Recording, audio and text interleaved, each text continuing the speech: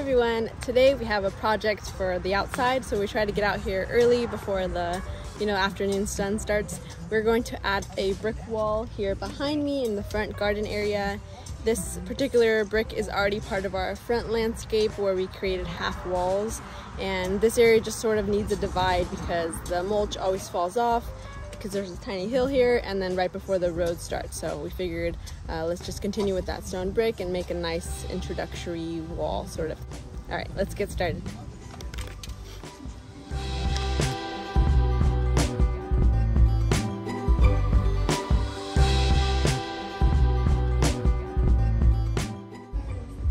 This is the area that we're going to be working in today. We have a sort of border here before the road starts, and all this mulch just always sloughs off. So wall's gonna go here and then behind to sort of divide between the neighbors area there.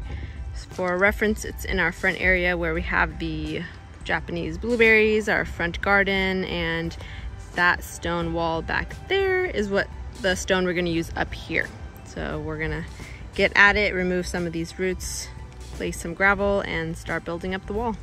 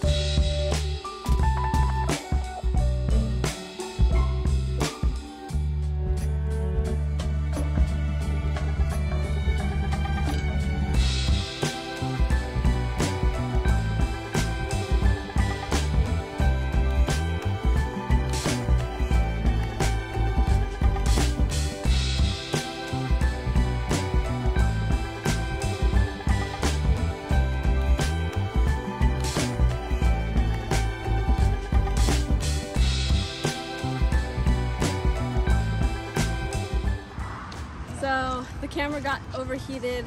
We just wanted to give you guys an update on where we are now. We've gotten the corner, the edge, and pretty much this front part. And we're kind of getting over trying to level each stone, but you want to add some gravel and add sand, and then use your leveler to make sure that each stone and in between each stone is also measured and keeping that straight line. So we just wanted to give you guys an update. We're gonna finish this, add adhesive to see how many extra stones we have to begin the second layer, and from there determine if we want to do just the two or add a third layer on top of that, just based on wanting these to show just a little bit but not too much. So yeah, this is our update, and we'll give you guys an update when we're finished as well.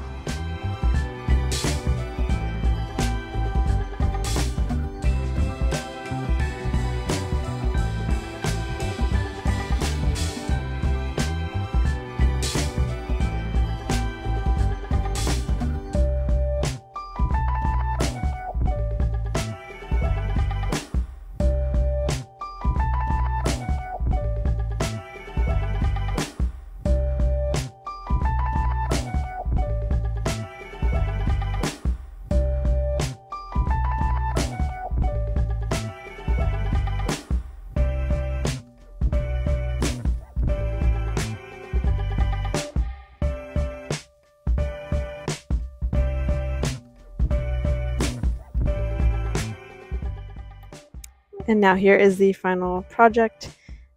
Again, it took like about a weekend because it needed to take some time to dry each layer of gluing each stone, but for the most part, a good day of full efforts.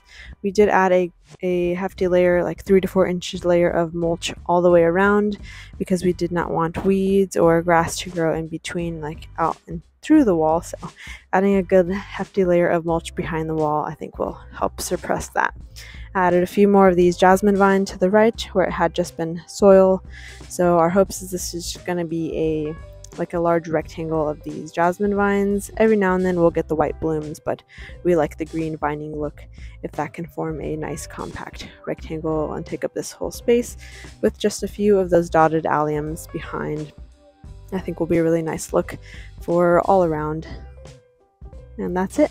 Thank you everyone for joining in today's video. I hope if this inspires you that you have a good time making a statement piece in your garden as well. Thank you all for watching. We'll see you in the next one. I plan on doing the April garden tour very soon, so stick around for that.